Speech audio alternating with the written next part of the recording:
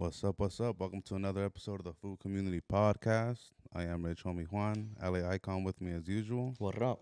And today we got MC Magic in the building. What's up? Saludos, food community. Thanks for inviting your boy MC Magic. Thank you for coming through. Mr. AZ side is all the way live. Right. How was the flight? You know, I take a lot of flights, bro. Facts. They're all pretty much the same after a minute. You just go up and go down. You know, hour flight from here to from Phoenix to LA. No, 1 hour. what do you mean 1 hour? It's only 1 hour? 1 hour, yeah. That's fucking amazing. I don't think I'm ever gonna drive for 5 hours again. Yeah, no, that's 5-6 hours for me because I like to stop and get snacks. Mando, you see me. Yes, sir.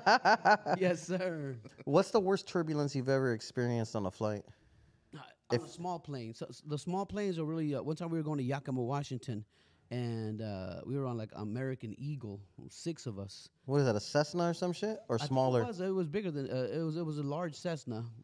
I don't know what kind of plane it was. I got you.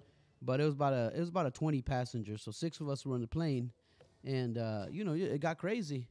My wife used to travel with me, and she's like, I don't want to get on planes no more. So I don't think that was the flight that made the final decision. But after a few minutes, she was like, "That's it, I'm done." Yeah, I don't think I'd like to travel on a small plane just based on everyone's turbulent stories. Yeah, I mean, per percentage wise, there's like 1,000 times percent more car accidents than airplanes. No, absolutely. Yeah, we all hear the story. Yeah, I feel it. But it is what it is. What's your favorite airline? The one that gets me there on time. I was just telling somebody I've been flying Southwest forever, and they've only lost my bags. I was telling you, 10 times. lost my bags like 10 times. That seems like a lot, but out of 1,000 times, that's not that in like bad. 25 years, bro. Oh, shit. 25 years of flying. So I got love for Southwest, and I'm trying to get an endorsement too. Yeah, shout out to Southwest. What airline would you never ever fly again? Oh, I'm not picky at all, man. If that's the line that's going to get, if it's got to be Spirit, if it's got to be. I've never flown Spirit. Is it really that bad, or it's not that bad? Honestly, I haven't either, but I'll give it a shot. I respect it. Yeah, the best flights are the ones that go overseas, like when you're going to Hawaii, to Japan. The flight that I've taken to Oahu was cool, Yeah. not very turbulent, and I feel like we have a better chance of surviving if we crash in water versus crashing on land. Well, there was that one pilot that landed in Lake Michigan. Denzel's character, That's right. he flew upside down, Yeah. A la madre, de veras? and he was DUIing. Oh, snap. That's I didn't see the movie, bro. yeah, it's about him being a drunk ass pilot. Oh, okay. I mean, he still did some miraculous, but he was a drunk. Yeah, That's yeah, the thing. for sure. So let's start at the very beginning for people that are living under a rock and have no idea about you. Yeah. Where did you grow up, and how was it growing up there, my brother? Well, my folks came over from Mexico when I was like 5. Where are they from? Nogales, Sonora. That's right. Nogales, Sonora. I've been to Sonora. Yeah. Obregón. Yes, and my memories of actually growing up is when I was old enough to really recognize things. So like at 10, my dad left my mom and the kids, and my mom had to apply for like government housing. So we went to live in the projects. That's right. And so I grew up in the projects mostly, man. Shout out to the government for that free cheese, What part of Phoenix are the projects in? In Phoenix, I lived in the Cofell projects, and then they put us in the Section 8 program that gives you an actual house. Fire. So we got a house out on the west side, and then they moved us further west when my mom said we need a bigger house, and then so they had an apartment at these projects called Dog Patch Projects. That's what the street called them, but I think they were actually called garden homes. We have some dog patch areas in Los Angeles as well. All right. Yeah. So yeah, and the Dog Patch is where Avondale, and that's where I finished off my high school. Oh, I'm familiar with Avondale. Yeah. That's right. Does your mom still live there? Nah, we bought my mom. And you guys didn't let another family member live in there when you moved out? Nah. Just keep it under the radar. Yeah, fool. Nah, I think plenty of family members came to stay with us. My nana stayed with us, a couple of tios. Yeah, it was plenty of family members that stayed with us. That's right. Did you have it rough growing up right there? Like any trouble you got into? I really didn't have any problem. I've always been a friendly dude, so I got along with everybody. There's always a couple of knuckleheads that try to test you and stuff. You look like a bully, fool. I'm not gonna lie. When you shook my hand earlier, you brought me in. Firm handshake is Mando, brother. The handshake was cool, but you brought me in. I was like, okay. oh, getting manhandled. I'm all 300 pounds, who's throwing me around like a rag doll. And something about you. Yeah, but nothing tough. I was always the guy that started the breakdance crew. That started. That's right. You know, the DJ crew, putting on dances for the community. I was that guy. Not really anything else. I respect it. I've been an entrepreneur for a long time. You could break dance, or did you pop lock? Yeah, I used to break. I could still do a backflip, bro. I can still today do a backflip. What's it gonna take for you to do a backflip at the food community right now? I'm being serious. How much cash you got in your pocket, bro? I could zell you. Can I zell you $100? Nah, I don't want to do it because my wife is gonna be like, "Te hicieron pendejo." She's gonna say that. Please, fool, please. You want me to do a backflip? I swear. I'll do it right here. Gotta move the table though. We're moving the table, my boy. Help me, big dog. Fucking MC Magic. Move this shit all the way out of the way. I don't want this to get hurt. Y'all ready? Hold on, this is gonna go viral. Here we go. One. Take my hat off and my shades. 1, 2, 3. Woo! Oh, dang. It was a froggy one today. That's tight. I don't give a fuck about Did it right? MC Magic did a backflip. MC Magic did a backflip. I don't give a fuck about anything else. You can just leave it there. You're a bad dude. You didn't even have to do that. Oh man. What do you want for lunch? You know, I was getting off the airplane right now, and I saw that they have California Pizza Kitchen. You like that? I like CPK. They have this dish called the jalapeno chicken, something like that. The jambalaya. This is a jambalaya, but it's dope. It's got like spicy sauce. I like that. I'm mad at that. CBK sounds And my wife don't let me eat bad too often, so I gotta sneak it in when you splurge. can. Yeah, I gotta splurge when I'm on the road. I feel it. I think we're gonna have to order this man some CPK right now, my boy. Well Yes, deserved. sir. That was fire. You didn't think I was gonna do it, huh? I didn't know if you were wearing. I don't put nothing past nobody these days. Well, it was really a handspring, but it still flipped back I respect Close it. enough. for sure. If I were to do that, I would have been hurt badly. Yeah. I think I am. No, I'm just messing with you. That shit took me off guard. Okay, so clearly you can still break dance. I don't need to ask if you could do a windmill at this point. I don't. Yeah, I think. won't try that one, especially on a carpet. That was badass. Yeah. So yeah, I mean, growing up, we did breakdance crew. We did car washes. You know, I've been that community organizer for a long time, bro. You're gonna have to tag the food community in that post, my brother. Please. That was crazy. Yeah, I'm still shot out from that backflip. Damn. So yeah. So what was one of the? If you could remember back, what was one of the favorite functions you put together during those days? You know, one of the beautiful things is I used to live in the city of Avondale, and I decided to go to the city hall, and they told me, I said I want to rent the they have a senior center. They have a senior center, but the seniors leave, you know, and it's available on the weekend. Yes. So I told the city manager, her name is Linda Tyler. I was like, I want to do these dances for the community, for the youth. She's like, you're 14 years old. You are the youth. And I'm like, yeah, but listen, you keep them off the street. My boy had a vision. I'm going to play music. So it was like a sock hop type thing. You know what I'm saying? Mm-hmm. Obviously, I just called it a sock hop, but everybody wore shoes. And so Linda, she laughed at me. And I'm like, what? You know, can I rent it? She goes, I'm going to give you a chance. I'm going to give you a chance to use it. She goes, but you got to pay the cleaning deposit. I said, what's the cleaning deposit? She goes, $50. I'm like, I got that. She goes, and if you clean it, we'll give you your $50 back. So my first dance at the community center in Avondale, I think we raised like $450. Fire. It was dope. I think we're charging $1.50, $2 or something like that. It was something. Slight. Yeah. It was my first hustle. But now it's mcmagicconcerts.com. Facts. You're a busy guy. I do stay busy, and I love to stay busy. What's it like? What's it like just going on tour as often as you do? It's like It's got to be a rush. It's become my lifestyle, bro. It's become my lifestyle. You know, I love meeting fans. I love taking photos with every one of them. I love the stories that they share with me. So putting on concerts and being out there in the middle, I'm living the dream, really. Facts. Yeah. You really, really, truly are. What's What's it a like? good story that sticks out from one of your fans that really touched you? There's always good stories. Like recently, one of my fans from Sacramento, she told me she was having a birthday around the time that we had a concert in San Diego. She says, I've never been to San Diego, so I gave her a free pair of tickets to come to San Diego. So her and her husband came down, and that was pretty dope. Claudia's been around forever. And I really like it when the kids start singing the music. And they always want to come on stage. Like the little kids want to come on stage. And it's because, they learned it from their mom or their older sister or their tia. And, there's something about you, baby. They go hard with it. And to me, that's a gift that keeps on giving. You know what I'm saying? Facts. Is that the safe to say that's your biggest hit?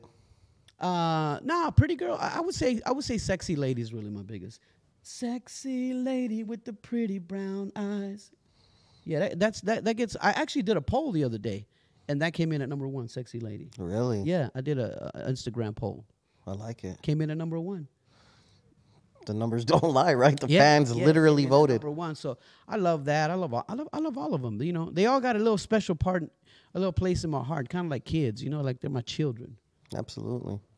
What's it like touring with Rob and Bash? It's mostly Rob, right? Rob and Bash are family. Yeah, we do. We've done more shows with Rob because that's like the dynamic duo. You know what I'm saying? Me and No, I feel it.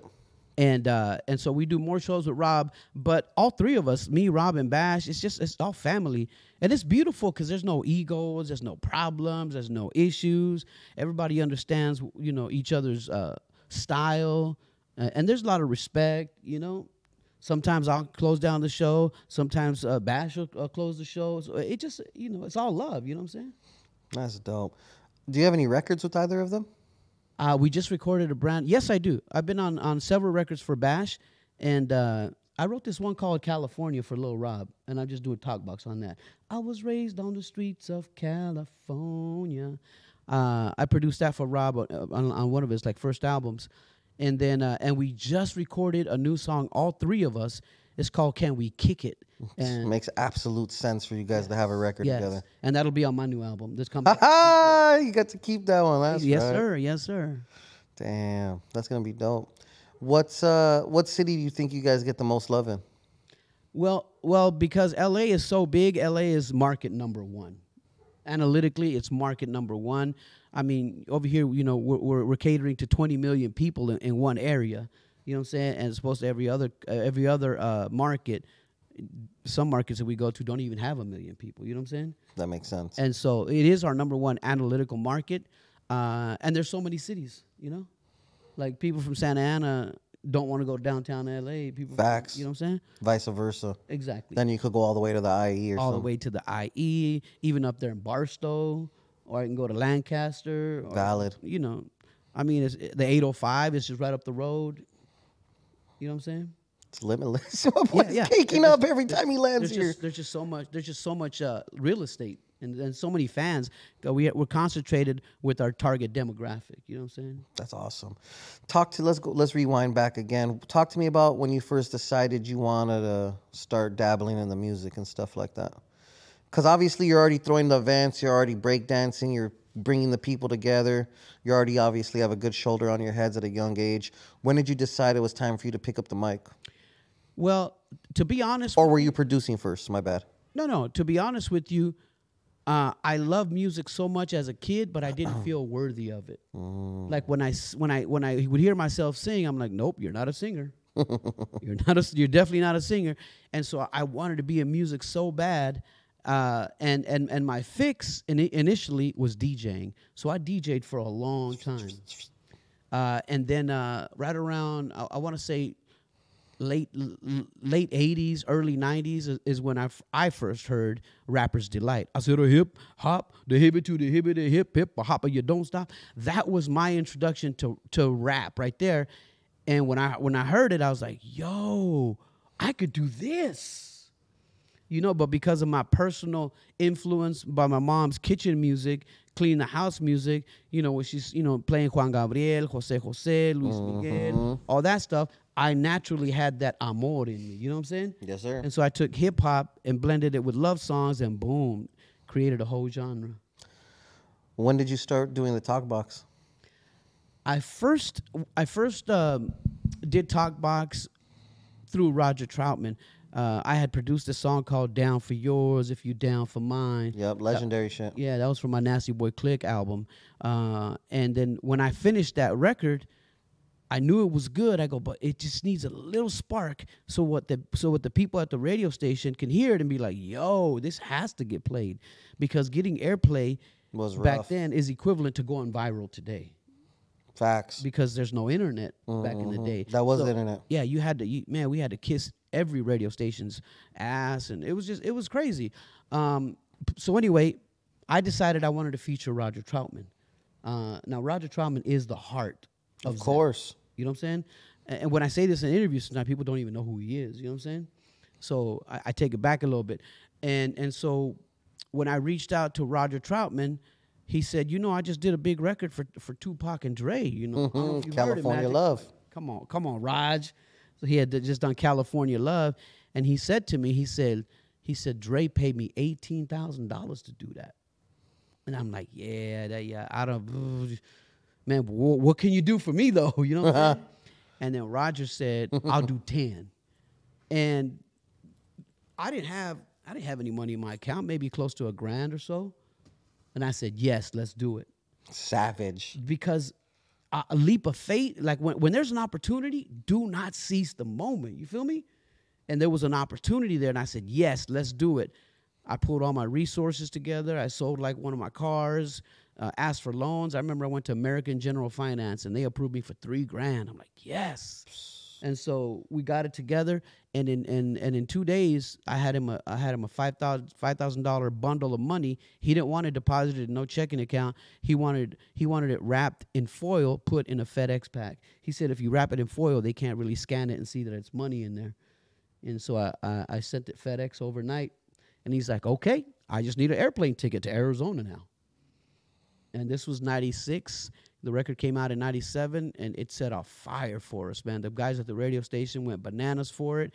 And the beautiful thing about it, back in the day, in Phoenix, there was 2 radio stations competing. It was Power 92 versus 103.9 The Party. And 103.9 The Party was the station on the east side of town with not that good of a signal. They wanted it so bad, and they were fighting. And then my song came out at the right time, and they both played it like a zillion times a day. So we went viral, and it was it. Is this before the swap meet stuff or after? In between, during, before, and after. Yeah. Damn. So yeah, the swap meet stuff was an era that I went through it. I released some music, and then I came back to it. And then I came back to it because I needed money. You know. Oh, so you asked me a talk box. After working with Roger, he died. And I felt like, yo, I can never feature Roger again.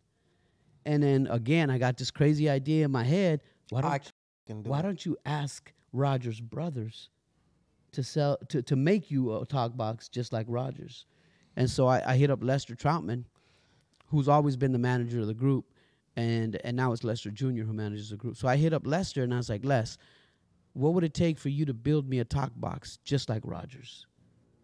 And I could feel him over the phone, like, what the, you know what I'm saying? He's like, and how much are you willing to pay?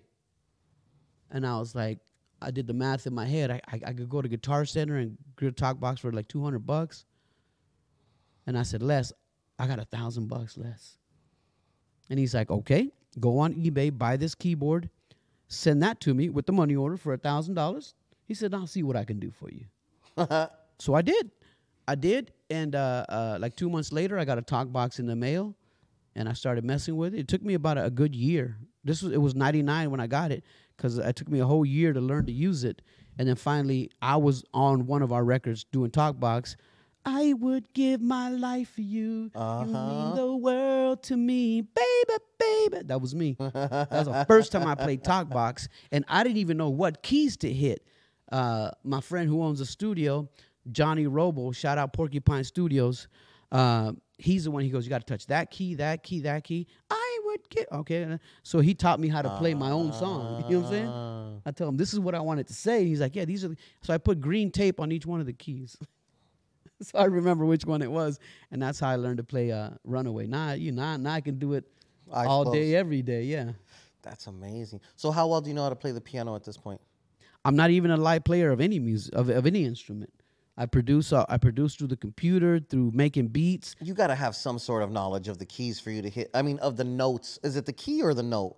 Well, a key is the actual key. A note is what tone it's using. So exactly. C, A, B, C, D, E.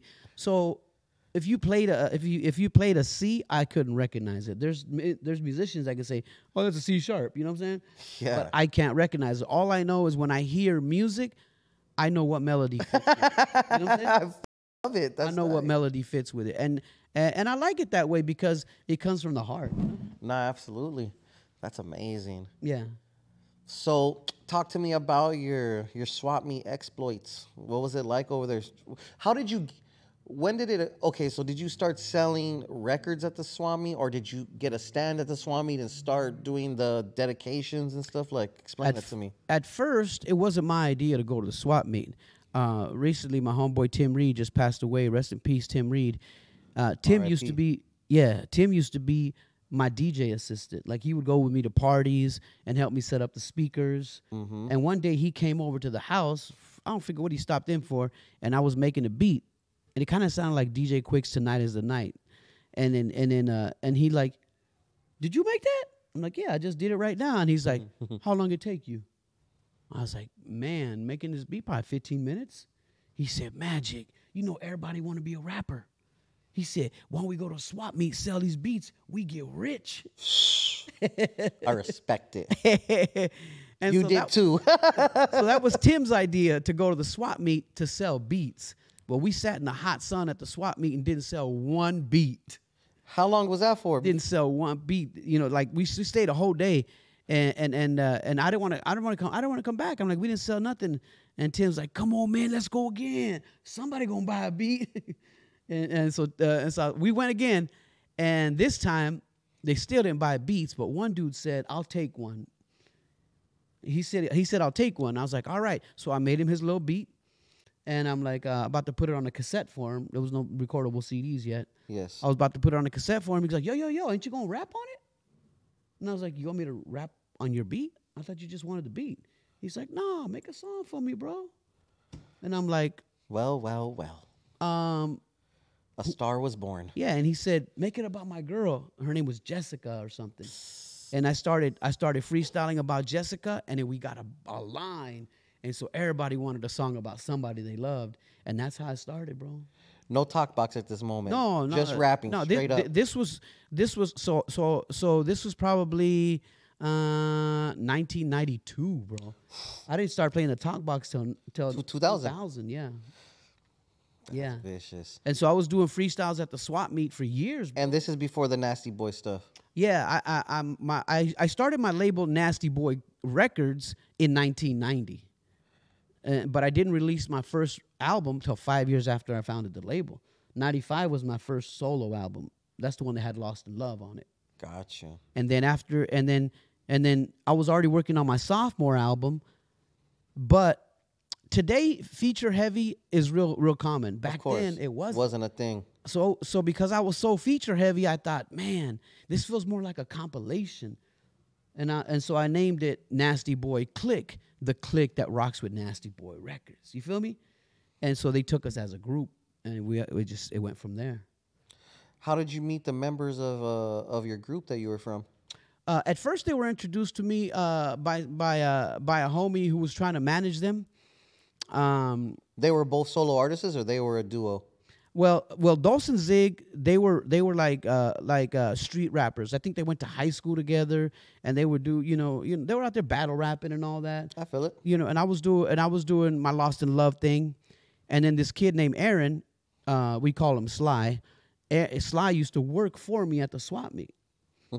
And so when I was doing my sophomore album and I was putting these songs together, I was like, man, this sounds like a compilation. So that's what we did. And I invited Sly to be on one song. That's right. And I brought in Dos and Zig. They were actually introduced to me by the guy who was their manager, but I wasn't interested in their style back then. Later, my DJ partner, Too Swift, he told me, man, you should rock with Ziggy, man. He's dope.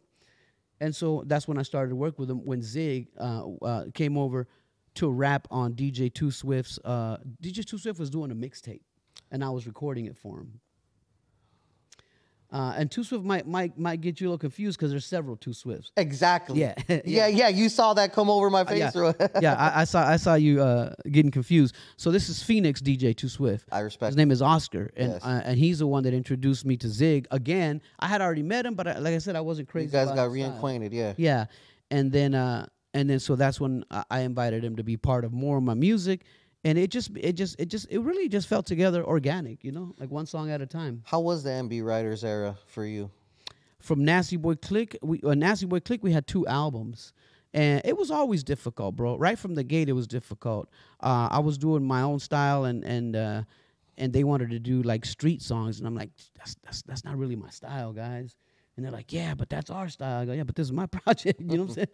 And so we never really did any street songs. The most we did some like battle rap type stuff, but yeah, that was never my thing, you know. Yeah. I don't really see you dissing. I just battle. didn't want to do something that was fake, not real me. You know what I'm saying? Keeping it real is important, even if you're doing. Absolutely. You know what I'm saying? Just like keeping it real for a recipe that you're making for something to eat, it's got to keep it real. And so. We struggled in the beginning, and it was fun struggling together. It's actually dope when you struggle with somebody. It's hard to succeed with somebody, because once the success starts coming, other people get in your homeboy's ear, yes. and then there's family members and blah. And so it started to feel like I was wrestling them and their families through the conversations that we were having, and so it was tough. And I actually broke up the group right away after the first album. But the radio station, remember I told you about that little station that was hustling, 103.9? They called me. The Party. The Party. Yeah, it was 103.9, The Party. So Rick was the programmer there. He called me. He's like, Magic, do you have any more songs that sound like Down for Yours? I was like, well, my song Lost in Love from my first album. He goes, bring it. Let me hear it. Boom. So, matter of fact, we probably weren't even doing email back then. So I drove the record to the radio station, and he's like, "This is gonna work," and it became an instant smash on the radio. That's amazing. And so, because Lost in Love was taken off, they called us for another album, and it was another label now. This is Upstairs Records. They called us for another album, and he's like, "Yeah, this new Nasty Boy Click song called Lost in Love." I'm like, "No, that's an MC Magic record." And John, the owner of the label, said, well, can we call it Nasty Boy Click? Because like the group is what's popular right now. You know, the group name. And I'm like, yeah, let's do it. So yeah, market the shit how you got to So we did it. We did it like that, and it blew up, and then he wanted another album. So I was like, all right, well, I'll work with the guys again, and you know, and it's always been like a pull and tug and pull like that, because creatives are like that, bro. No, it's casual. Yeah, creatives are like that, and so yeah, not everyone's always gonna agree. Yeah, we did another album. And yeah, that's the beautiful part, that you guys were able to get beyond whatever bullshit there was and still be able to create. Some timeless shit for everyone. You know. Yeah. And then then you carried on. Yeah. Well, after we did two Nasty Boy Click albums, I asked again Upstairs Records just to release me. I'm like, you could keep the boys, keep the group. I just want to be released. And so they gave me documentation that Magic was no longer part of that. Resignation, yeah. Yeah, and me, my son Marco, and my nephew Darren, we started NB Riders. You know, and then when I showed Dos and Zig what we were doing, Dos is like, yo, I want to be a part of it. And so it just became from NBK to, so he asked to be released from Upstairs Records, and he came over and joined my NB Riders movement. You know what I'm saying? And then Zig came along later as well. And eventually, my son, he was only 11 years old, but I just needed group members at the time. I was already convinced that the group thing was the way to go. The lick, yeah. Again, it goes back to not feeling worthy. A lot of times we don't feel like we're worthy of the success that we can make, the songs that we can make. And I felt like I had to have a team, you know. I feel it. I try to tell my kids about that. Like, you're enough by yourself. Go do it. You know, you can establish some partners, but it sucks because you know, when you do something great with two people, and then there's always a conflict somewhere or another. You know. At some point. Yeah. Well, I mean, the legend continues. No doubt, man. It's really always been MC Magic songs. I've just called them different things. Who cares? You know what I'm saying? It went up. Yeah. It went up. And I mean, Yes. you're blessed, to say the least. Very blessed. Very blessed. I mean, I'm about to release another album right now. This is probably the 15th album I produced myself. How well do you know Bootleg Kev? Well, me and Bootleg, the reason Bootleg's name was Bootleg is because he was selling bootleg CDs at the swap meet. Did you see the clip that we released? Yes, I did. Yeah, I did. And that's my homie. Bootleg was working at the radio station. It was after his swap meet hustle. He was working at the radio station, and then Mikey, the programmer, he invited me to go be a DJ at the radio station. So me and Bootleg were both employees of the same company for a while. That's dope. Yeah, kind of like working for Power 106. It's Power 98. Back when you were doing your thing, did you hear murmurs of people bootlegging your CDs and shit and pushing them? Oh yeah, I used to see it. Matter of fact, there was a couple of people that we had fallouts, permanent fallouts. Permanent fallouts. I'm like, yo, man, I'm over here hustling in my booth, and you selling bootleg copies of my stuff. Like 7 spaces away. Yeah. And he's like, well, Magic, people want to buy it. Well, shoot me a cut at least. Yeah, nothing. But you know, I recently saw that fool like a year ago, and I'm like, I'm just gonna say what's up to him. Ain't no reason to hold a grudge. And To the dude that got caught up? yeah, him, yeah. He would. That's I would see him at trade shows and stuff. Obviously, he stopped selling those CDs, and but he would always like put his head down. And so I went to his booth and I said, "What's up?" to him, and you know, just it's all love. You know what I'm saying? Do you think he ate a lot off them CDs? Oh yeah, a lot of people did. A lot of He people said, "Oh did. yeah." Yeah. Now, MB Riders has made millions Facts. for lots of people. You know what I'm saying? And you know, I really wasn't a genius at the music industry. I've learned along the way. But you know, I was my forte was making the songs, like most artists, making the art. And I got screwed a lot of times. And finally, when I decided to take a hold of the brands that I created and everything, you know, people were uncomfortable with it, you know. I feel it. But it is what it is, bro. How did you enjoy working at the radio station? And how were you able to leverage that for yourself, if you did at all? Well, it was fun.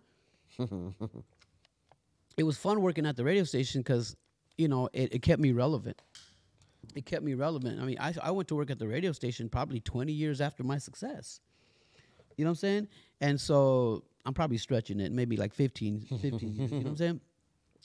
And so it kept me relevant again, and like, oh, Magic transition from in Phoenix. I'm a pretty popular dude. You know what I'm saying? Like everybody's got a story about a swap meet tape, a quinceañera I DJ'd, a school I DJ'd at, a party that we went to together.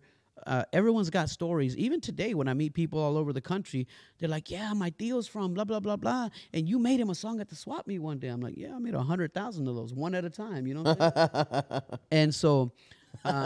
And so working at the radio station helped me continue to stay relevant. And my deal with Mikey was I get to play my music on the air. So I would play about 1 an hour. I'm not mad at it. Nobody else had that freedom at the radio station but me. Shout out Mikey Fuentes, my brother for life. Let me do what I had to do, man. 3 minutes, 4 minutes is a long time. Yeah. Like a 1 minute commercial, you know, goes for like, you know, $800 to $1,000 back then in Arizona. I'm not even sure what they are now. Mm-hmm. And so I would get $4,000 in airplay every morning.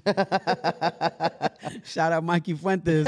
You say it again. Yes. That's right. That's my brother, man. He had my back. He still got my back. So how did you end up departing from the station? I just got tired of it. I got tired of it because I enjoy more being MC Magic than being a radio jock. Because you were DJing or you were an on-air personality? I was an on-air personality. And it was mornings. Mornings is tough because You got to wake your ass up super well, early. in addition to waking up early, you have to after the show is done. At least back then, it was mandatory that you had an on-air review meeting. You know, they call it an air check. So we would go to air check afterwards and sit with the programmer. He's like, "Yeah, you could have done this better." They just nitpick the whole show. nitpick the whole show, and it helped you to get better because it's so competitive. You know what I'm saying? Yes. You're competing for ratings, for money, for advertisers, for all that. And we had a highly rated show. So in addition to staying after for the on-air checks, I was sleepy already because I'd gotten up at 4 a.m. So I'd go home, take a little nap, and then about 4 or 5 p.m. get up and get something to eat. And then by 6, me and D Garcia, that was my on-air co-host, me and D would go sit at Starbucks and plan tomorrow's show. So we'd be planning skits and planning this and planning that. And that would take us 2-3 hours. Then go get some sleep so I can wake up at 4 a.m, 5 a.m. Grinding. Every day. Vicious. Every day. And then Fridays, Saturdays, and Sundays, I was traveling across the country, still doing MC Magic shows, and then coming back to that. So eventually it was taking a wear and tear. I probably would have kept doing it, but the main thing that was really bothering me is that when I'm on the air, I have so much adrenaline that I don't speak in my talking voice. I speak in my DJ voice, like, yo, what's up? Shout out to the homie. And you do that like for 4 hours every morning, and my throat was like, taking a toll. Of course. And I need it for my performances instead. So you had to choose up. Yeah. And I don't think you chose wrong. At first I told the station, I'll keep doing it if you double my pay. And they're like, okay. So I was like, damn, I got to keep doing it. So I kept doing it for another year. And then I was like, you know what? This money's not worth it. They doubled your pay, They though. doubled my pay. That's crazy. Like that. Just like that. It was good. I mean, I was doing great as an on-air host. And shout out to D. Garcia and my brother Mikey Fuentes and Bootleg Kev, because he was part of that movement as well, That's right. What you got from back there, buddy? Been awfully quiet today. Talk to me about how you found out about J-Rocks. I was on Instagram Live when I found out about J-Rocks, and my eye is always out for talent. I'm always looking for talent, but I don't want someone that's just they're dope. I want someone that's they could be a superstar. And so when I saw that in J-Rocks, as soon as I accepted her to go live with me, she's like, "Can I sing for you? Can I sing for you?" And I'm like, "Yeah." So she sang a little bit of one of my songs. And then and I'm like, "Oh, dope, good job." I go, "You got anything else?" She goes, "You want me to sing one of my songs?" And I was like, "Yeah." She goes, "Okay, let me go get my guitar." And I'm like, "Oh, you play guitar too?" So she went and grabbed her guitar, and she was working. Her and her dad had been working on a song, a la MC Magic style, called Mi Amor. And when she played that little bit that she had, I'm like, "Let me help you finish it," because they only had a little piece. So I took my mobile studio, went to her house. And as soon as I met her and her family, I'm like, yo, this could be a Nasty Boy Records artist. She's the real deal. Like, some people have it, and some people... Facts. And J-Rocks has it. And so that's why I just wanted to... I put 2 years of constant grind and push and money and videos and songs, all that, to get her launched off. And it paid off. What separates someone from being a great artist from a star? A great artist from a star. Well,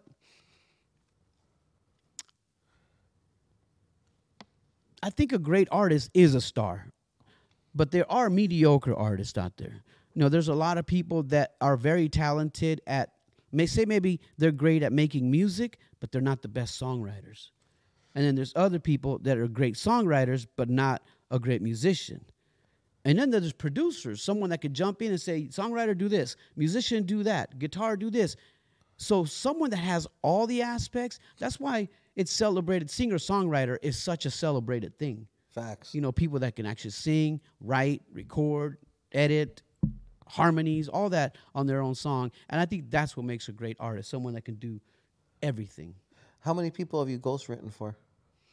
You don't got to disclose whom. No, I wouldn't call it ghostwriting. I just say sometimes somebody just needs a little extra help. You know what I'm saying? and so, but to sit down and say I ghost wrote everything for you, I wouldn't even take it there. I've helped homies with verses, and I never put them out there either. I don't think it's classy to call somebody out and be like, that fool, I wrote that verse. You know what I'm saying?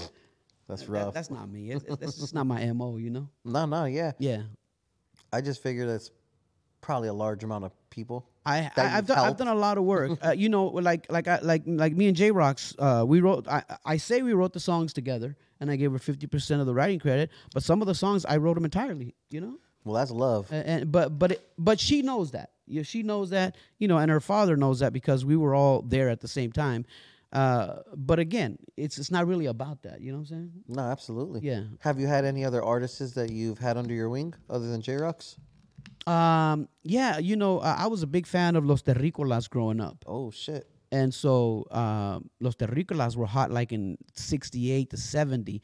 Again, I was a little kid, so that was coming through the radio when I was a kid. Mm-hmm. And so, vivirás en el recuerdo, en los días más difícil. And so when I met Nestor, we were doing a festival together, and Los Terrícolas were performing. And I asked Nestor, yo, would you do a song with me, bro?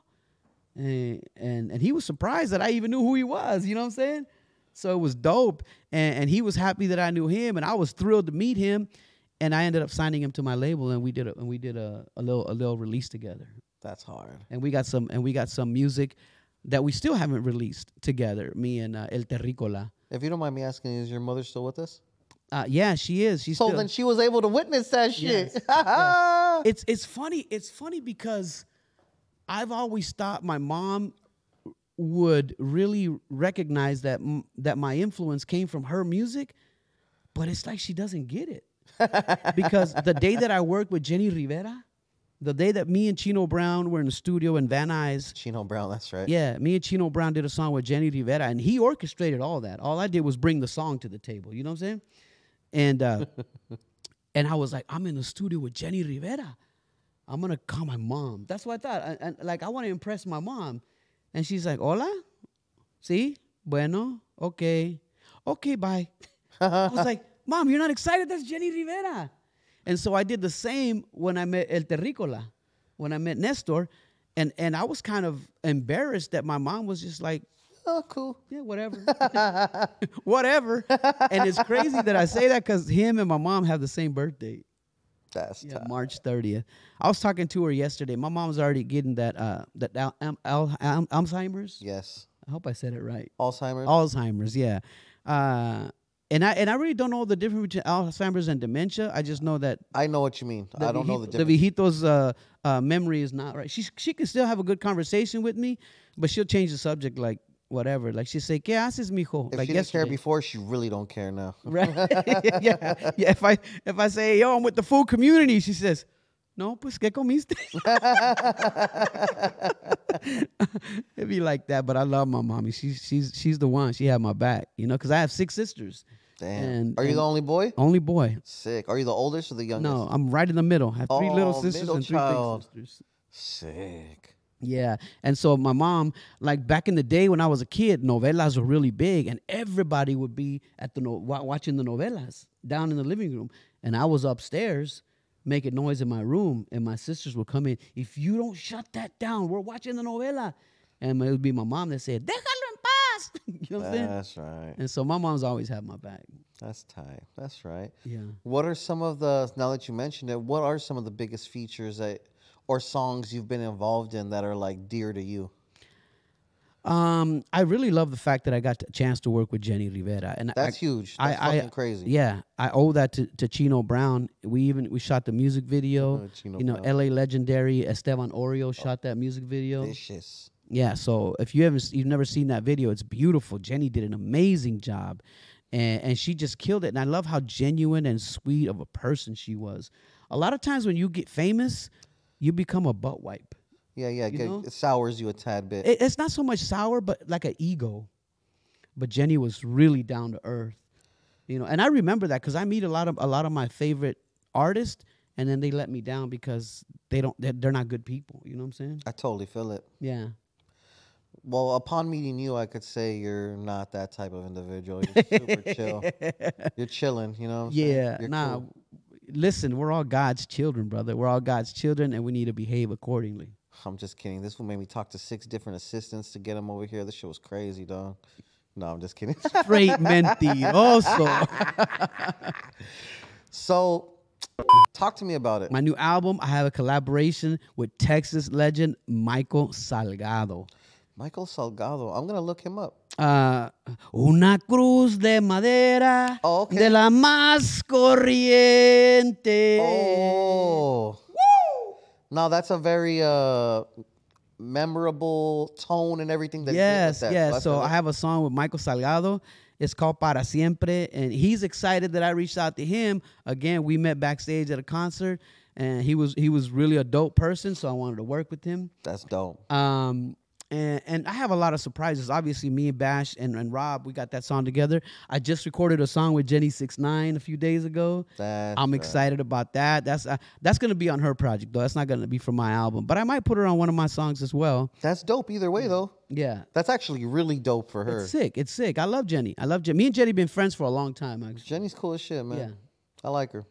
And so yeah, but there's no cheese man. There's no BS. It's really about show love to get love. That's what life is about. I feel it. Yeah, because the more love you show, the more it usually comes back Yeah, no doubt. in most cases. Yeah. Damn. But I brought some merch, bro. Everywhere I go, there's always females. There's no females here, bro. And all my stuff, all my merch is for females. Don't trip. This was a sister. Oh, I know. Everybody's got a sister. I got a wife. You're good. Mira, this right here is called my Lost in Love palette. Talk to me about this. Hold up. Look at that. That's fire. I wanna get lost in love with you. Who did the drawing? Who did the artwork? Can we This get a shout out? artwork was done before I got involved, and I want to remember her name, but I can't remember her name. She's a dope little artist. Lucky Lashes is the one that originally gave me the idea to do makeup, and she did the artwork on that one. But all my other palettes, is what I organize everything. How did this come about? Of all the shit you could have did for merchandising, you chose makeup, and I'm not mad at it. No. Because clearly you have a large female demo. It makes sense with my demographic. It makes absolute sense. It makes sense with my demographic. Are and you it was signing? How often do you sign them and shit like that? every day, baby? Every day. Look, they automatically come with my signature already. See that? We want the one that you wrote, Yeah, not but I still sign it in the front and dedicate it to Lisa or whoever it is. How many of those you got on you today, brother? I brought like 3 of them. I brought Perfect. I brought Lost in Love, Sexy Lady, and So Fly. They're all named after my songs. I'm gonna need the Lost in Love one. I got you with Lost in Love, and I also brought this. This is my bag right here. This is the MC Magic bag. It's called the Baby Eyekon right here. See that? I designed it myself. It's got the MC Magic junk on it. All the hardware details, baby. Went into getting it right. Merch is such a the big Baby part. Eyekon. It's called the Baby Eyekon because listen, bro. Everybody has a little dream inside to be an icon. So we all Facts. have a baby icon inside of us. I fucking love it. That's what this is. I'm rocking with that. And so inside the Baby Icon, I got the MC Magic Diamond Tumbler. Bzzz. Look at that. Who said bzzz? Hey, that's hotter than an infected belly button, bro. Damn, that's kind of hot. Yes. Luisito wants to take the bag. You have like 10 of those damn bags. But everybody's got a sister, a wifey, a girl, How many fucking tumblers did you bring today? I only brought 1 tumbler, I brought 1 Baby Icon, and I brought 3 pallets. I think the tumbler's gonna have to go on the shelf. There you go. Yeah, put the tumbler on the shelf. I got you for a tumbler meal. Don't worry about it. Yeah. Fire. That's Matter pretty of fact, fresh, huh? that bad boy. I love it. I love it. And of course, my Baby Icon backpack, that's a gift as well. Maybe you and I wanna the be homie lost Jose can in decide love who's gonna with get you. it. It's the Baby Icon. I can put the thing in there now. Yeah, sexy lady. And the dope part is that I design all the artwork, all the shades, Who's the model? all the packaging. That model, her name is Elena, and she's a sexy lady with pretty brown eyes. So it fit the cover. You're a fool. How much you selling these bad boys? These on the website, they're like $45 a piece. Yeah, see that? This is the So Fly. That's fire. Yeah. The whole shit about that is crazy. It's so fun doing that. That's another. I discovered that I like designing as well. Like product design, it's a lot of fun, bro. What are you selling this on? Like Shopify or something? MCMagicEvents.com. Yeah, that's right. MCMagicConcerts.com. Oh shit, my bad. Yeah, when you get to MCMagicConcerts.com, just hit the home button and you'll see all the merch right there. So it's actually NastyBoyRecords.com because that's my official website. I feel it. Yeah. But yeah, you guys got some palettes. You guys decide, You're gonna put some makeup on my boy? Nah, it ain't for y'all to Nah. I'll give it to a special lady or put it on the shelf. Everybody's got a special girl, a pretty girl. That's. And I really wanted to bring my talk box so we could have fun with it today, but the airlines I know. I was devastated. kind of messed me up this morning. I was gonna get a mean dedication right now. And I always tell my wife, I have to fly in a day early for everything because you never know what could go wrong. It always happens, you know. They haven't called you and told you to come get your shit yet? No, they told me that it'll be there, you know, by this time, by like noon. You know, so it is what it is. I'll go back to the airport and grab it. Honestly, I thought you were gonna come with the heat. I can't flame you up like that. You're a good guy. You're a great guy. It's not like everyone else. You know, some people have it bad up here. I see. Damn. You're the man, though. No, it's all love. I thank you guys. We just came to just give you your flowers. That's it. Man, I appreciate that. And I love you guys for it, man. Food community had my back, you know what I'm saying? And we're here. How did you find the food community? How did you come about the page, and what do you think about it? Talk about it. I think you guys reposted one of my fans singing at a concert, and That's that's how I found the food community. Fire. You know, so they tagged me on it or something like that. You know, I'm real active on social media. I really check things out, you know? No, you're definitely participating in social media because you messaged us right away. Yeah, for sure. And you think about it. When somebody's trying to show you love, it's stupid not to take it. You know what I'm saying? It's dumb. I feel it.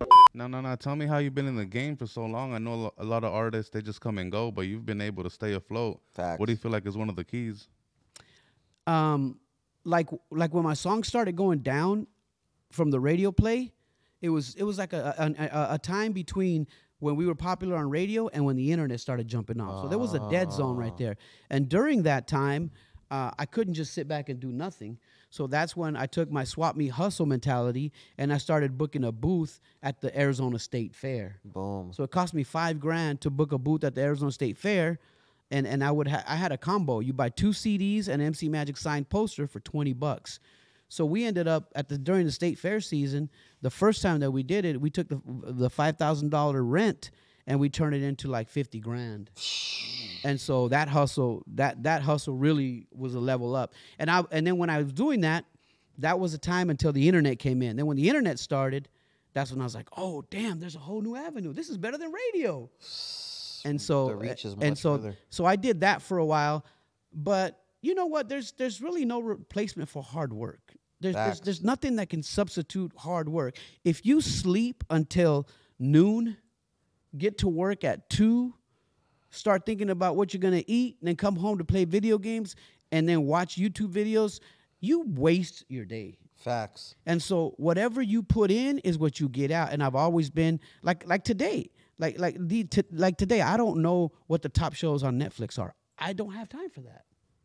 You know, I'm doing MC Magic stuff. I'm writing songs. I'm going to work with this artist, with that artist. I've got my mobile studio. I got to book these concerts. I got these deposits. I got to get online right now and send this wire for one of the bookies that we have in Albuquerque, New Mexico. And so it's just always on the grind. You know, that's really what it is. It's on the grind. And a lot of people, they want it just because they think they're hot. See, like Drake said a cold line. He says, you know you made it when you are who you think you are. Bars. Let me pick that apart for you, bro. Like, I meet fools that are just starting out. They're like, yo, bro, if you want to blow up your company, you need to sign me. That attitude alone is like, ¿sabes qué, bro? That attitude, like, there's no humbleness. Like, they feel like they're entitled to be the next Coy Leroy or whatever. You know what I'm saying? Like, right off the top like that. And no, I'm from the old school, bro. You got to put in a little bit of work. Facts. Yeah, like you're not just going to get magically put on, my boy. No, Because no. nobody put you on when you were grinding through the Swami. You miraculously, God put you on, baby. And that reminds me of J-Rocks again. She initiated. She put it down. I said, we're going to do a song together. And she was overjoyed with happiness. Humbleness is Had that humbleness. And then when we got in the studio, I would say, sing this. And she would try. She goes, I can't hit. No, you can. Let me show you. This is how we're going to do it. And then I would get her to go out of her comfort zone, but she was down for the grind, you know? And still is. open to instruction is a very critical thing. Yes, yeah, being teachable is a thing. But I think that's what it is, bro, is always being willing to put in some hard work, you know? I feel it. So then you're an audio engineer as well. I have to be. I mixed all my first 4 albums. Yeah. can do everything. Pretty much. Highly stressed sometimes. Yeah. Back in the day. That's why I had to get rid of like some of the people that I used to work with. Is because it's a heavy load as it is. Facts. It's a heavy load as it is, and to bring extra drama into it, Unnecessary. yeah, unnecessary. So yeah, I mean, from the songwriter, beat maker, like I made the beat to Lost in Love, and I don't know how to make beats. You know what I'm saying? You know how to collect them publishing checks, baby. For sure. Ask Cap, what's up? That's amazing. Yeah. I already feel slightly stressed for you, but you've ascended since then, so it doesn't even matter anymore. Yeah, but you know what? I aside from all that, God is good. God is good. Like people don't realize the gift that the day is. Like God gives you a day. What you gonna do with it? Mm-hmm. God gave you an amazing day. The sunshine, 2 eyeballs, 2 legs, 2 hands. What you gonna do with it? Sit there and cry? Yeah. So ungrateful of people to be that way. Facts. And I'm grateful. I'm grateful to my Lord and Savior Jesus Christ. I'm not mad at it. Yes. That's amazing, dude. And what's one of the biggest obstacles you had to overcome? Facts. As a Latino in the game. One of the biggest obstacles was to get people to hear your music. And just to get your music heard, because you could record a song. Nowadays, there's the internet, but back then, it there was wasn't radio. Shit. So getting on radio was such a challenge. Like I will call the nighttime jock. I remember his name was Simon Bungie. And I was like, Simon, man, won't you play one of my songs? He's like, you a local artist? Oh, yeah. He goes, make me an intro for my show and I'll think about it. And that's what DJs used to do back in the day. So now you're doing these fake jingles, these crappy little jingles about how great he is, just so I could hear my voice on the radio. And so getting on the radio was a tough situation. But once we got going, it was like lighting a match, Mm. But yeah, that was a big obstacle. And obviously finances is always an obstacle too, because when you don't know how to manage money and someone gives you $100,000 check, that's dangerous. I've ran through $100,000 like in a month. Very, very I wouldn't say irresponsible. I paid a lot of bills and shit. Yeah. But I mean, when I had $200,000 in the bank, I thought I was the man. Untouchable. I thought I was Hugh Hefner until it ran out. Then like, yo, I better pack up and go back to the swap meet. It's crazy how that works. Like when we've never touched 100K, then you touched and you're like, yeah, I'm gonna do like 10 more of those. Of course. No, a lot of people think 10 grand is life changing. You know what I'm saying? I've heard verses of dudes saying, it feels amazing when I got 10 grand in my pocket. And I'm like, no, right? You know what I'm saying? They haven't. It depends on your lifestyle too. Everything is perspective, bro. Yeah. Yeah, because if we're right here driving foreign, oil change on a foreign is a pretty penny these days. It's unnecessary. Right. Mm-hmm. I don't drive foreign anymore because I've come to the realization I don't need to prove anything to anyone, and I've already done it. That's it. Did it. Yeah. Let's just be economical and buy some dinosaurs for the baby or yeah, whatever. No doubt. Shit and another good thing that I really like about me is that I'm not into cars. Oh, you're good. And man, that's such an expensive What hobby. is your vice, sir? Music and my fans and my concerts. That is my vice. What are you spending the most amount of money on? That's what I'm trying to get to. My wife. What is she into? she's got all the bags. She's got. You're a victim. I mean, my wife. Yeah, we take care of her, but she's been there through all of it. No, it's your wife. 28 years, bro. That's your lady. Yeah. All these songs are about her. Let's be real. That's right. Yeah, that's right. And when I give her a shout out in a song, like say one of her nicknames in my song, she acts like she don't hear it. And she, my wife is so amazing. I met her at the swap meet actually. Yeah.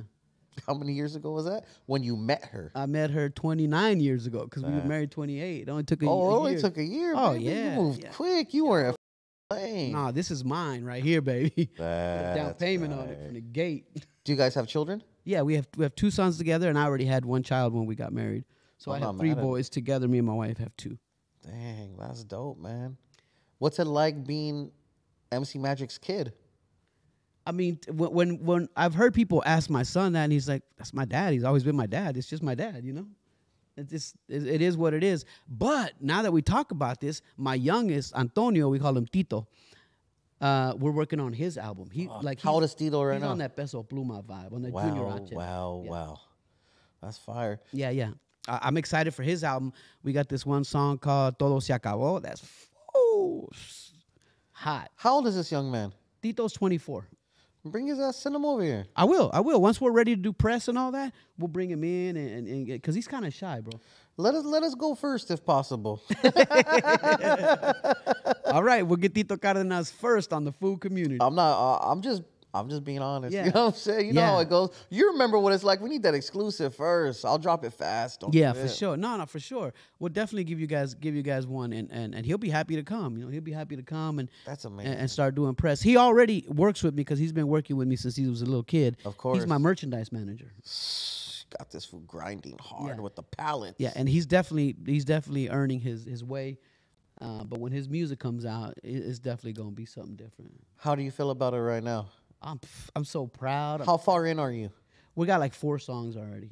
So How many do you intend on dropping on this project? 10 for the first album. 10 for respect the first it. album, and it's amazing. My man Luisito right here, he works with Bobby D and with Peso Pluma, and he helped. He took Tito backstage at the Peso Pluma concert. That's right. So we got. He's the only one that got a picture. Yeah. Yeah, and he loves Luis too, man. It's all family with our That's group, love, man. fool. That's dope of you. Very dope of you. Yeah, that's my little homie Luis. I knew I let you park VIP status for a reason, my boy. 'Cause I was gonna let you park. No, on and the he's street. got a little daughter named Melanie, such a sweetheart. I'm sure she gives him a couple canas here and there, but That's right. yeah, no, it's all love, bro. I mean, love is life, and life is living. I feel it. Is there anything you'd like to leave the people Hold up, I with? got a question. Have you done any shows in Mexico? And how was that? With Nestor. No, in Mexico. Oh, in Mexico, yes. One of the first rappers that was really getting the whole Mexican rap movement out is my bro Secan, Legendary. right? So Secan reached out to me back in 2013, and he asked me to do a couple songs with him, and then I started going on tour with him in Mexico. So we do Guadalajara, Ciudad Mexico, Puebla, and just all over the place. You know what I'm saying? And matter of fact, me and Secan, his biggest record on YouTube is the one we did together. I think it's got like 150 million spins. That's hard. Yeah, it's dope. And so I have one too. The one we did for me is called Loco, and again one of my biggest records as well. You never get any problems with like the police over there?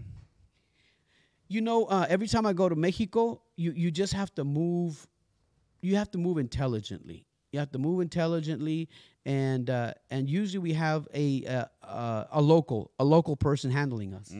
Like you don't just call a black car service. It's someone that is from that city that's got to maneuver us in and out, and because there is possibility of danger. You know. Absolutely. You know, you see Fuerza Regida, they're well connected, and they still had a little issue out there. You know. Were they there, or was it just a security guard? Just security? I think it was just security. So he I guess had an issue. he was. But I respect it, and I get what you're saying. Yeah. Absolutely. Yeah. Are you gonna tell him about us getting pulled over, or is that where this is leading? Oh, no. We got pulled over in Mexico. Oh yeah, it happens, bro. It It was happens. cute. I didn't have to pay nothing. We got away with it. Well, we didn't do shit, but yeah. But that's almost customary. My son Daniel is a professional scooter rider. He's in Japan right now, but he travels all over the world. Like he was in Africa this year. He's in Spain for competition. When you say scooter, you mean like a fucking razor. Like a Razor scooter, yeah. But these are pro scooters. A Razor is really like Some bullshit. I feel it. yeah. But Yeah. basically Yeah, it a is like real that. scooter. Yeah. He pushes. He's definitely that's what they call riding. They're pushing. Yeah, they're pushing. Yeah. So right now he's pushing in Japan, but the only country that they pulled them and the scooter boys over to shake their pockets was Mexico, That's fucked up, huh? right? Yeah. But he was with a bunch of güeritos, obviously. They didn't get much. But it was crazy because they hired a taxi, and even the taxi was in on it. Damn, that's nasty. Crazy, man. It's crazy out there. Is that true, MC Magic? I don't think the biggest enemy is your own people. I think people without resources do scandalous things. I respect it. People without resources. And a lot of times, even if you don't have resources, as long as you got faith, things can come together. And you know, I also want to say this because I have a lot of young fans. I've never been drunk or high one day in my life. Really? Never, not once. And I tell that to my kids. I'm like, if you never start, you'll never have the BS that comes with it. Facts. You know what I'm saying? And so I think that's another important issue, that once you start playing with drugs and or just, you know, going out just a party, look how ugly things that happen, but they call it party. Horrible It's things. crazy. And so once you start doing that stuff, I think it could lead in the wrong direction. It could lead to, I've had, like my nephew, for instance, my nephew Nick, he was hanging out with his homeboys and they're drinking and they're reminiscing of their other homeboy that died. They're like, let's go drink at the cemetery, bro. Let's go pour it on his grave. And they did. And some fool got mad over there because they were at the grave and he got stabbed in the face at the cemetery. And I'm like, yo, what the hell? So he got gashed like from here to here. That's You wild. know, I mean, plastic surgery and all that just to get him back to look normal. And it's like, if you wouldn't have been drinking, that wouldn't have happened. That's my reasoning. That's my reasoning. I respect it. Yeah. I used to get heavily intoxicated when I was a younger man, from like 16 to 20, whatever. Yeah. And I used to do drugs, not meth or anything, but I used to smoke weed and a couple other things or whatever. But yeah, that ain't it. Yeah. Nah, I that's not actually, it. I mean, it made me who I am today. Right now, I know better. But had someone been able to teach me rather than me endure some critical shit, Yeah, it yeah. would have been much more preferred. You know what I'm Yeah, saying? yeah, no, you know, it's like the old saying, you know, a dummy learns off of his own mistakes. A wise man can learn off of others' mistakes. Facts. And so not everybody's got that wise mentality. Be like, oh, Bobby did that, and then that happened. I'm not going that route. You know what I'm saying? Yeah, we didn't. We were a tight knit circle, so we weren't familiar with other people's experiences until it was too Yeah. late. So you've never, ever, ever. Mm-mm. When I was a kid, Did you drink champagne for your brindis? I definitely drank champagne, and I have had champagne like at midnight on New Year's Eve and stuff. That's light though. Yeah. Yeah, you're not getting f***ed up though. Is what Right? you're saying. No, never like more than MC Magic is not saying he's never drank. He's just saying he doesn't get f***ed up. Right. No, and I actually took a shot once, but because I thought it was water. You said it once. I Once. like it. And my son went crazy. He's like, "Pops, that's not water." My son Tito. It's too late though. It was in Vegas. I was just getting off stage. Somebody said, "Here you go, bro." And like, a la madre. It was like, too late. It was like a big fire thing that happened in my face all of a sudden. You know? And in your gut, probably. Yeah. And it was just a shot, so I didn't have very many like. You've never smoked weed once. Never been high. I've been in a room with everybody smoking before. That's a pain in the ass. Yeah, but I've never been high. You had contact high that day for sure, fool. I don't think so. Well, if you didn't feel altered, then you're good. Yeah, I don't think so. And that's another thing. You just said a real important word. Altered. Altered. Facts. Is because then you're no longer who you are. Facts. You are not. Yeah, so I don't like not being me. I like that. You know what I'm saying? Yeah, some people encourage me to try to get drunk with them, and I'm like, why? It's unnecessary. Yeah. I'll enjoy a shot with you and maybe a beer, but Yeah. why do I need to get trashed, fool? Like, why? Yeah, it's just never been the highlight of my days. I mean, our celebration is going to get food after the concert. You know what I'm saying? Let's I go like get it. some late night Denny's or order something and have it in the room. Even if we have catering, we just still get food. You know? I like it. like I'm sure a lot of people are celebrating with alcohol and shit around you. Oh but yeah. There's always people's that's cool. people's writers. They got to have this and that. They got to have their case of Modelo or What's whatever on it your is. rider? Nothing. I don't have a very expensive rider. Really, my rider consists of my equipment. I make sure the stage that I have a keyboard stand, that I have the ear. You just pack. want your shit together so that I way. really just want to put on a good performance. Exactly. Yeah, I'm not a diva like per se. You know, there are some artists that are tough to deal with. I've seen you do a warehouse show maybe within the last 6 months. I was on stage with you. Clearly, you didn't. You walked. It's a thing. You know, you walked through the crowd. You had the flag. You got up there. You did your shit and you dipped. I totally feel it. But yeah, you weren't really tripping off shit. No, You just wanted to do a good job and. and it's a blessing because the music that I make actually brings people together instead of starting Yeah, no fights broke out disagreements and during fights. the middle of your So set. so when there's a lot of homies, they're like, "Yo, bro, can my daughter get a picture with you, bro? Can my wife get a photo with you?" And so it's really love. Yeah, it's a family-friendly environment it when is, magic's it on the is. card most Yeah. of the time. You know, we get mom and daughter at concerts all the time. That's dope. The mom and daughter combination. Even the nana comes out once in a while. So it's love. Legendary. Yes. Has anyone in the industry gave you a hard time because you're a Chicano trying to do music? Not that I can recall. Mm. Not that I can recall. I mean, I've had songs with Twista, songs Fire. with Too Short. Fire. That it was just love. They've always shown love. Matter of fact, I was recently on Dub C and CJ Maxx podcast. That's fire. You know, they invited me to come out to their podcast, and it's all love. I mean, they just show respect. If anything, I've had people tell me, if anybody ever comes at you wrong, you let me know. That's right. I definitely have more of that than the opposite. That's amazing. Mm-hmm. You're the man. I'm just thinking of everything you've done over your career. You're in Gracias. your own lane, to say the very least. Oh yeah. I don't Yeah. think anyone. Yeah, no one's fucking with you really. You're in a league all alone. That's amazing, bro. Because in 4 years, I'm gonna be 60 years old. You're old, fool. You're old as And you want to know what? It occurred to me when you said it was like the mid 60s when you were listening to certain music with your Yes. mom in the pad. Yes. And it just didn't strike me to Yeah. call you an old ass fool. But now Yeah. that we're here, But nobody in this room can beat me in a push-up contest, bro. how many push-ups can you do? How many do you want? You already backflip, fool. You don't gotta prove yourself no more.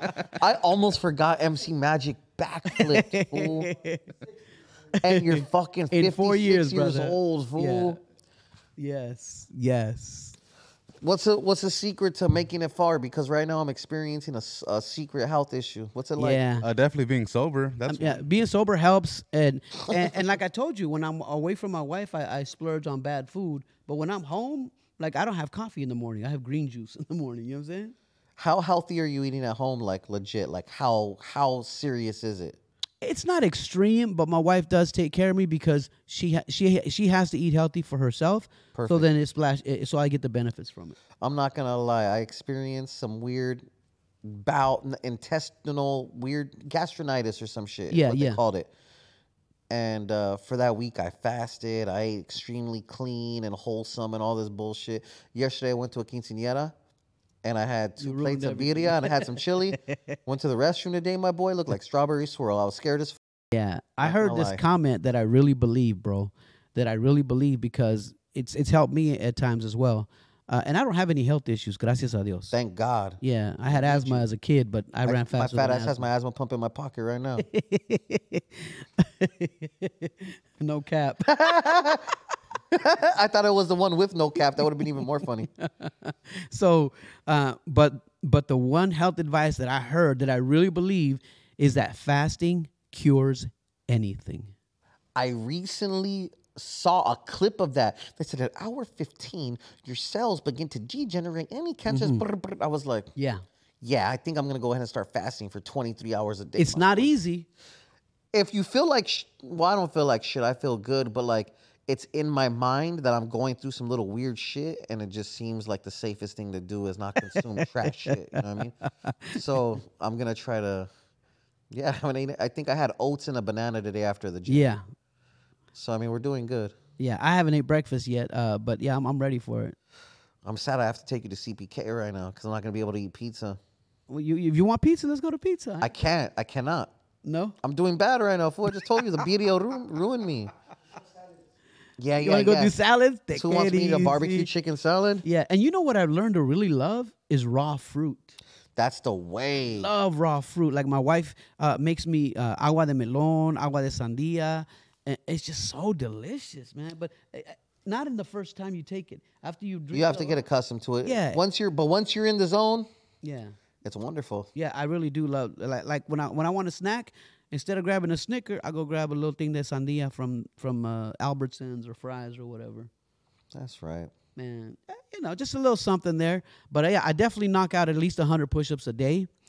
and I run with my dogs, and sometimes they drag me because they're real strong dogs. That's right. What kind of dogs you got? I have 2 Labradoodles and a husky. I could understand the husky dragging you, but the Labradoodles? No, they're the strong ones. The Labradoodles Really? are the strong ones. Yeah, yeah. Why is it not occurring? Like, why is it not registering in my mind if this is a big ass, buff ass dog or something like that? No, no pit bulls. Never been in the pit bull thing. I got a pit bull, but it's not like I clipped his ears and all kinds of crazy shit. Yeah. He doesn't have a spike collar. You know what I'm saying? He's chilling. No, my dogs are super loving, but when we go out in the open, they love their morning walk. Man, they're so aggressive. They're dragging you. Yeah. I like it. Yeah, my neighbors tell me you need to buy one of those collars so you can shock them, and I go, nah, let them fools be wild. Yeah. Be stronger because I have to sprint with them in the morning. You know what I'm saying? Sick ass fool. 100 push-ups a day. Yeah.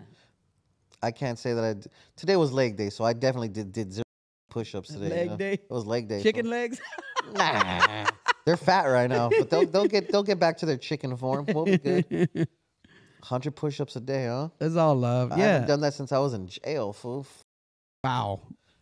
He said, Wow. "Yeah, great correlation." Wow. There it is. And I've never been to jail either. Don't so go to jail. It's And I not- don't- you're I- old I'm as not- shit. You don't belong in I'm jail. not trying to go to jail, bro, for no reason. Yeah. Damn. Yeah, God is good, man. God is good, and we celebrate that every day. I like it, man. That's dope. See Magic's at the food community. The most PG interview you ever had, right here, baby. That's hilarious. Do you have anything else for this fine gentleman before we clock out? Anything you want to leave the people with? Nah, just God bless everybody, man. That's right. Don't nobody think it's not possible. It is, and I like Andrew Tate a lot. He says that depression is cured with exercise. So y'all get out there and do some exercise. That's right. Well, Speaking of Andrew Tate, do you feel like the hate that he gets is fair? Because he does get it online. Yeah, he does get a lot, but we living in a world of extremes right now. People are extremely hateful, extremely Wanna cancel divisive, everything. extremely feminine. But crazy thing is you can't be extremely manly. That's wrong. So I really do not subscribe to the thought that adding the word toxic to anything just makes it bad. That's just a Facts. word, bro. And so but I am a fan of Andrew Tate. I believe in what he's doing. I believe in what he's done. And I hope that that he comes that he's released of all his charges or whatever. But yeah, the dudes helped me. Shoot, that's the top G. top G for life. Top G for life. So shout out Andrew Tate. That's right. That's it for you, buddy. There it is. This is MC Magic, the legend, the top Arizona fool, for sure. At the very least. Damn, that the acronym is TAF. Top Arizona food, TAF. That's the TAF. There it is. It's the TAF. What's up? That's the wolf. That's the Wizard of Fools back there. And my name is LA Eyekon. This is the Food Community Podcast. We highly appreciate y'all. It's MC Magic, everybody. We out. These fools.